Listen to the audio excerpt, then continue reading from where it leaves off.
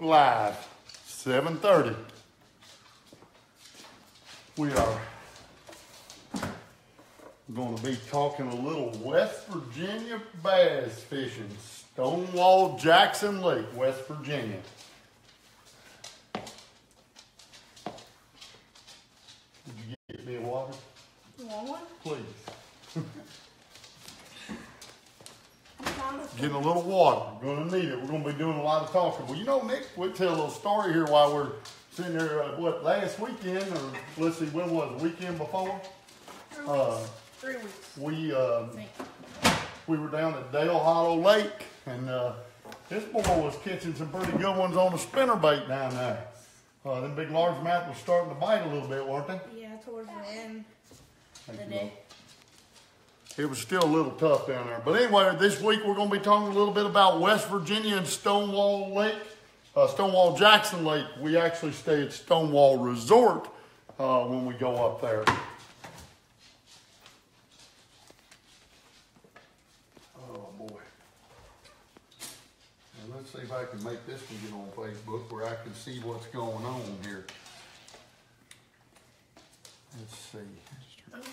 Hey, anybody that's getting on there, share and like this thing. Share this thing out to your friends. Get some of your friends to get them to like us as well. It says rotate your phone. You can't move your phone while recording, it says. Hey, there it is. Hey, Christopher, I'm confusing you. Yep. Well, we got some folks getting on here. We got John Boykin watching. We got Robert Coffey out there. You guys need to share this out and get some folks on here for us. We're going to have a little fun talking about Stonewall Resort, or Stonewall Jackson Lake. That's confusing. You think about that. Stonewall Jackson Lake, Stonewall Resort. I got it. Oh, you got us on there live. I got my kids, as always, co-hosting. For all you folks that watched this week, this episode was on Stonewall Jackson Lake. This place is a phenomenal fishery. West Virginia, when you look at their bodies of water, they're not big bodies of water. You know, they don't have a Kentucky lake that's, 80, 90,000 acres. These lakes are, I think Stonewall Jackson's around 3,000 acres, 2,800 acres if I remember correctly. But what a lake, and there's just some trophy fish in that place. We ended up, as folks saw, we caught some muskie. And these toothy critters, well, they're probably not on my most favorite list, but I managed to have a few of them on throughout the episode. It was a lot of fun catching them, and I don't like messing with anything toothy. Christopher, you need to flip it over, it says. It's upside down. Dude. Hey, you got to read the screen. Hey, that's what happens when my son's behind the camera back here. You don't film our episodes upside down, do you? All right, here, come on. I told you that's upside down. Oh, were you upside down right there? Well, anyway, leave it to us, the Stowe family, to film upside down. But anyway, talking about Stonewall, that lake is actually a muskie lake as well. There's a lot of big muskie in that place. I managed to catch a couple of them, had fun catching them things. I even gave one of them a kiss, and I don't know if that was a real wise idea with the teeth like that. Who else we got on here? I'm trying to read that screen. Hey, Brian Murphy. Brian's jumping on here. Brian's probably just getting off work, headed home. We got Tim Losman. Tim, yeah, I was upside down, you're right, buddy, but I have flipped that thing back over and we are right side up on After the Bite. That's what we call this segment. At 7:30, we jump on here and we like to call it After the Bite, and we like to talk a little bit about the fishing that went on the episode. On the episode, we had Jarod Harmon. Jarod may have gotten to be good friends over the years, and this guy is a tremendous fisherman. He's tremendously involved in conservation there in West Virginia, and it's always awesome fishing with him, and he's going to be joining us here in just a few minutes. I see Tracy Bryant, you're watching. Hi Tracy, hi Veteran. Who else we got? Israel Mills, and he said, flip it over, and we did flip it over. We were upside down for a little while at the beginning of this thing. So, what you eating there, Lois? She's going to hide from the camera. But Nick here, he won't hide. So, anyway, a little more about Stonewall Jackson Lake. This place, I've come to it and fished for a number of years now. We stay at Stonewall Resort, and if you've never been there, amazing. Absolutely amazing place. It's gorgeous. The lake is beautiful. It's just, you're just out in a little bit of, I'm going to call it a little place of heaven out there. Who else we got? We got Leanne Valentine. Just watched the show on Pursuit Channel. She said, what an awesome show. We appreciate that comment. And Ben Larson, Ben was with us on one of our previous episodes, and that guy said sweet musky. Ben, them teethy critters are dangerous, man. So, who else we got here? We don't want to be missing anybody, but we're going to grab our notes over here and go down the list, and we're looking for Jarod on here, and he is going to be joining under Bowser, I think is the name that he's going to be joining us on. Yeah, let me scroll down here and see if we can find him. Do you want me to try? You can't do it on this. Oh, you can't do it on this one? All right, well then you do it on that one. Technical difficulties. When you let me get around a computer, folks, and around electronics, let me promise you, things don't go real well. I'm not a techno kind of guy. So, you know, on this episode, Nick, you actually, there was a little segment on there about a year and a half ago. We actually got to go up to West Virginia with the DNR biologist and got to go into a bear's den and listen to these guys, Colin Carpenter and his team of folks there at the West Virginia DNR. We got to join them and actually go in with them on a bear study. And it's amazing what they do for the preservation of them animals. When they talked about how few bears were in the state of West Virginia years ago versus today, and I think, and I'm going to not quote this, but I think there's over 13,000 bears now plus in the state of West Virginia, and it's amazing through conservation and through all their efforts that they have, what they do for that bear population. And Nick actually, then we actually got to go on a hunt with a bunch of our friends, Garrett DeWeese and Denny and a group of guys. And these guys were actually houndsmen. It's probably one of the oldest traditional ways of hunting bear in West Virginia. And if you've never done it, all the families that came, we did it with a group of them. What an amazing time. Did you enjoy that, Nick? Yeah, it was fun seeing them all together and they running the dogs and all that. Right, and we actually had bear jerky. We actually took bear meat to our church wild game feed, and what an awesome opportunity when we did harvest a bear to be able to take that meat and utilize it. And we still have a little bit of the bear jerky. Yeah. We're always chewing on that when we're out in the boat and doing a little hunting. But you want to tell Colin and Garrett and Denny and all them guys that took us for taking you out there and allowing you to get to do that. Was that pretty awesome or what? Yeah, I was glad I got to do it with them. And they talked me through it and everything, and they didn't just leave me out there to hang. Well, we hiked about how many miles? I think it was around 7. Oh. No, it was around 7 miles throughout the day, because if you remember, we started in the morning. We went up and down. That's what it was. It was 2 miles straight, but then we went up and down the mountains. Okay. That's what it was. You know, fishermen and hunters, we're always making the story sound better. So I'm going to call it 7 miles. He's calling it 2 straight line. But that bear hunt was an awesome opportunity, and what an awesome opportunity to get to go in there on with them into the, seeing what they do and how they study those bears. But to the fishing, West Virginia, have we found Jarod yet? All right, we're going to be bringing Jarod Harmon on here. This guy, what a good friend, and what a lot of fun this guy is. Jarod, we've got to fish a number of times over the years together, and can't bring Jarod onto the camera.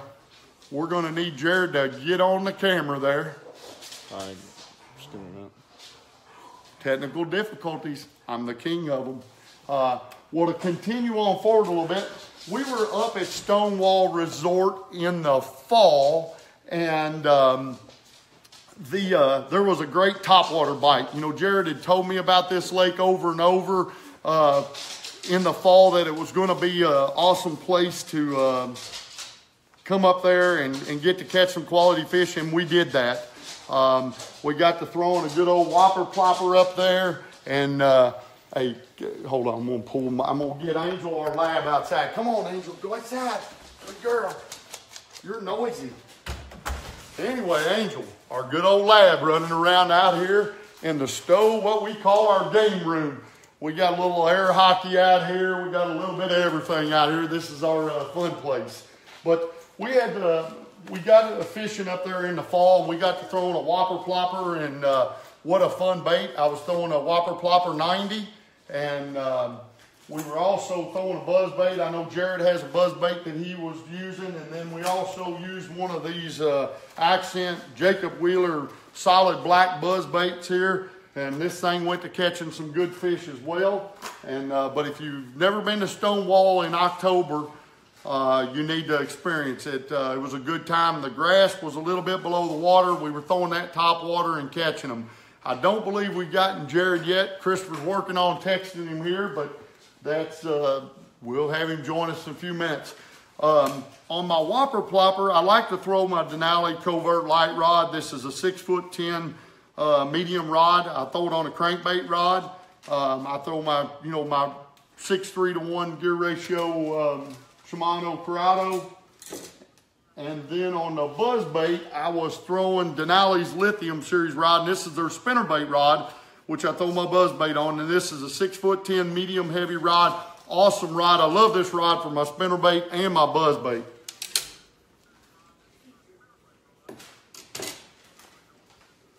Well, Jarod, we're going to need you, man. Where you at? So somehow we might not be able to pull him up for some reason. And if not, Nick, you're going to have to come fill in for Jarod. Nick, you going to fill in for Jarod here? I'm eating some chips. Well, to continue on, there was a pretty funny picture that I put out on Facebook a number of months ago. We were traveling on our way to West Virginia, and somehow, well, I ended up with a gas can in my hand. Somehow I was driving along, and this little gauge goes ding, ding, ding, ding, ding in my truck. And what did we do? I didn't pay any attention. We kept driving and driving until, what did we do? Run out of gas. We actually rolled down and off the ramp, and I'll turn this thing down. It sounds like it's echoing in my ear. We ran out of gas, but luckily it was all downhill. We ended up out off the ramp. A guy stopped, gave us a hand. We weren't literally off the ramp 5 minutes. A guy pulled over. I was headed for the gas station walking. He grabbed me. He said, "Man, I seen that boat and truck over there. I figured you were out of gas." I said, "Yeah." What a great happening. I mean, it happened that fast. Guy picked us up. Good old West Virginia folks. He got me gas back up, and we hit the road and made it to the boat ramp. Who else we got here? We got Joe Long watching.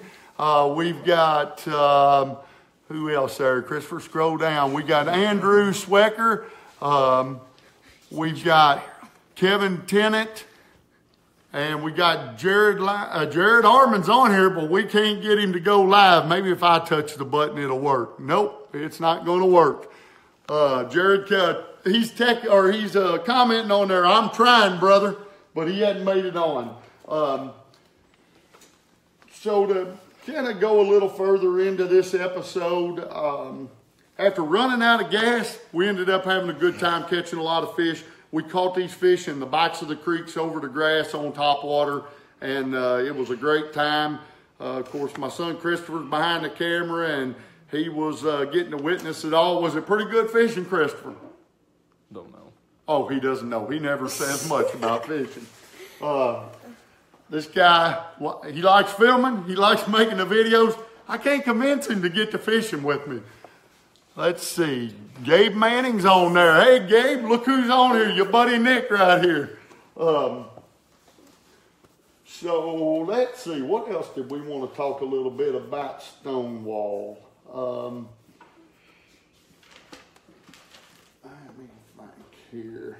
You know, West Virginia 811, those folks, we always know it's important to call before you dig. We were up there promoting the message of safe digging for those folks on this episode as always. And over the past couple of years, I've actually got to fish with Greg Arbor, a friend of mine on Stonewall. And, you know, Greg's out of the gas business and understands the importance of 811. And we talk about that every week. And Greg, I missed getting to fish with you this year, but fishing with Jarod was a pretty doggone good time. All right, Gabe Manning, he's giving us some applause there. All right, Gabe. I think, That's a waving hand. Oh, it's a waving hand. All right, we're waving at you again. Well, you and Gabe go to school together, right? Yeah. All right.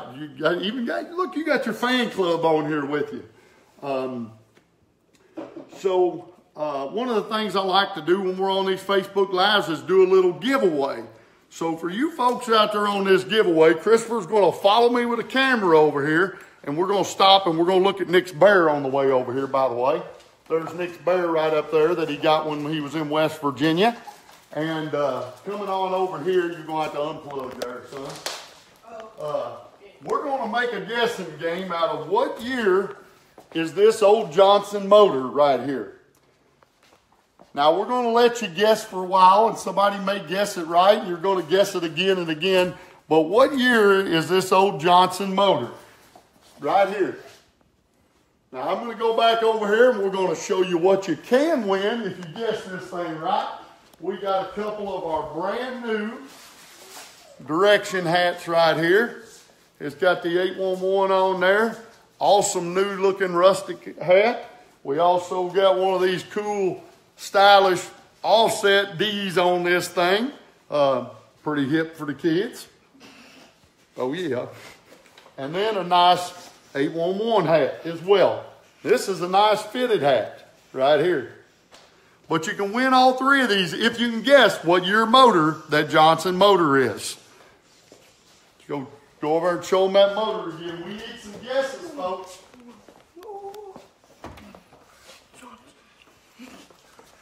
What year is this Johnson motor right here? We need some guesses. Is anybody going to guess? We don't have no guesses. You better start guessing what year this Johnson outboard is right here. Okay, 1963, 1962, 1935. Coffee, you're getting old, man. Let's see. 74, 52, 64. There's a lot of you guessing all over this thing. You all keep that guessing going because we're going to keep you guessing. I'm not going to tell you what year it is for a few minutes. So, being we're not going to have Jarod Harmon on here, I'm going to tell you a little bit about Jarod. Jarod is actually a conservation director in West Virginia, and he actually received an award that he was given to him, I believe, while he was down at the Bassmasters Classic. And I wanted him to be able to tell about this award, but my hat's off to this guy because he's a guy that puts his time and his efforts into fishing and the outdoors. And this guy is just top notch. I know he's on there commenting now. I'm going to scroll back down here through all your all's guesses. And Jarod put on here, wanted to say thanks for a great trip. Fall fishing at Stonewall can be phenomenal, especially the topwater bite. We were on whopper poppers and buzz baits and using typical soft plastics for follow-up baits, Senko, stupid tube, etc. We did catch one on the stupid tube, and I'll tell you, I take that bait everywhere and love that bait.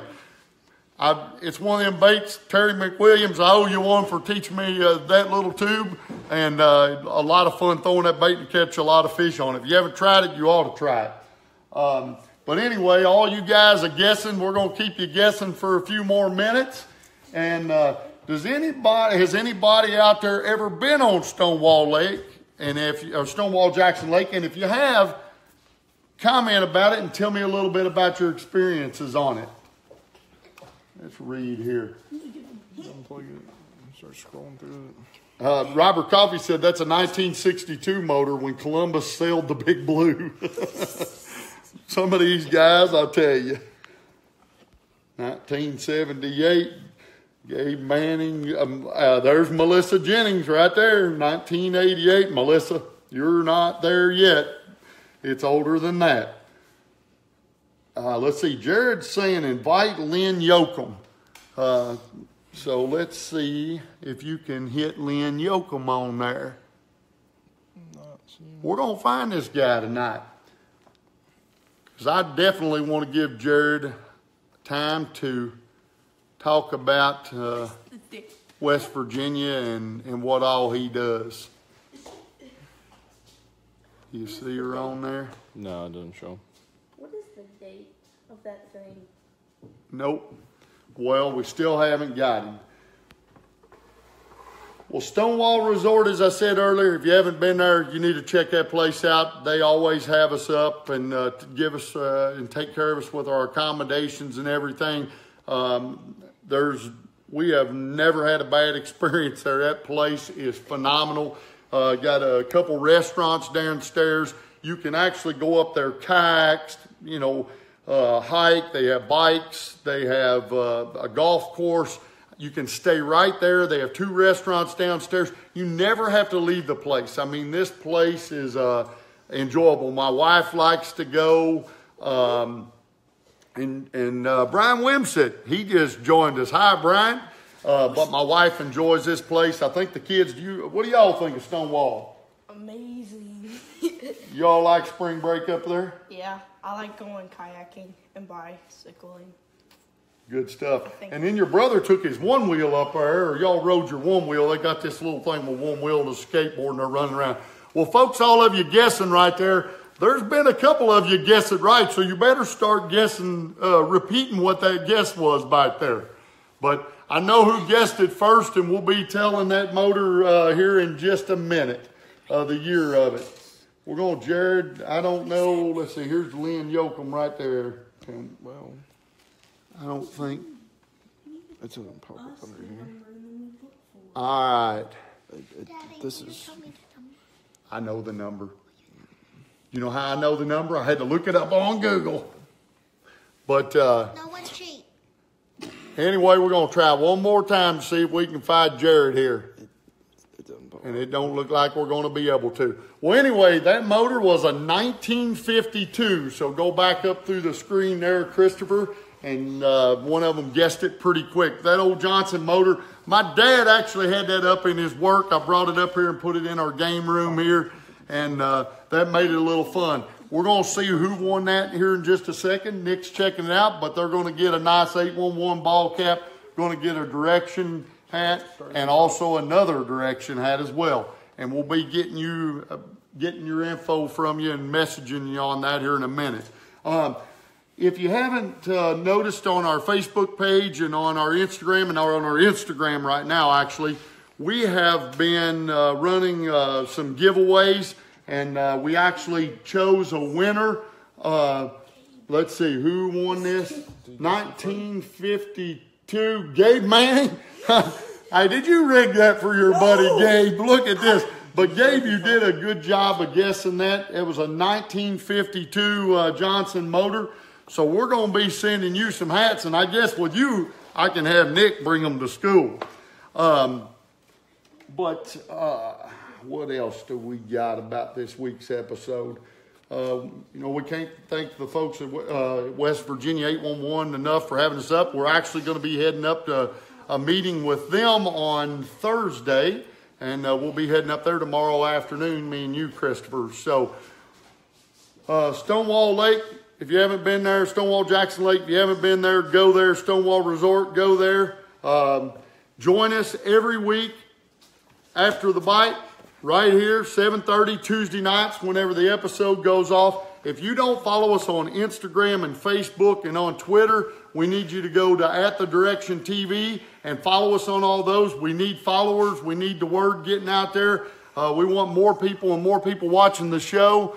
Let's see. Leanne Valentine says, Stonewall is a great lake, and Jarod, he is a great guy, and that's for sure. Jarod, you're first rate.